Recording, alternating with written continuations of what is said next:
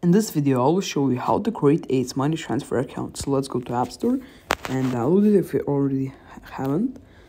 So just type in Ace Money Transfer. And if this video helps, subscribe. So then click on Get. And it's gonna ask you to maybe put in your password. I'm just gonna, and click on Install. And it might take a bit, but that's normal. So yeah, once it's downloading, I'm going to show you how to create it. What I want you to do is already set up your email. And because we're going to need a confirmation code, so click on open. If you want, you can accept. I'm not gonna allow any of these, no. And then click on join Ace here, and you can begin with your email.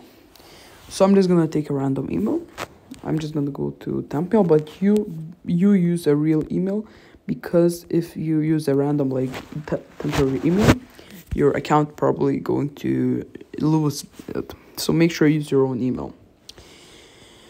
And yeah, I'm gonna use this email. So what I want you to do is just copy your email, get your email, and just type it in here.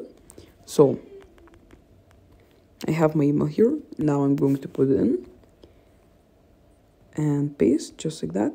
Allow paste, okay. So now click on create your password. I'm just gonna create one. A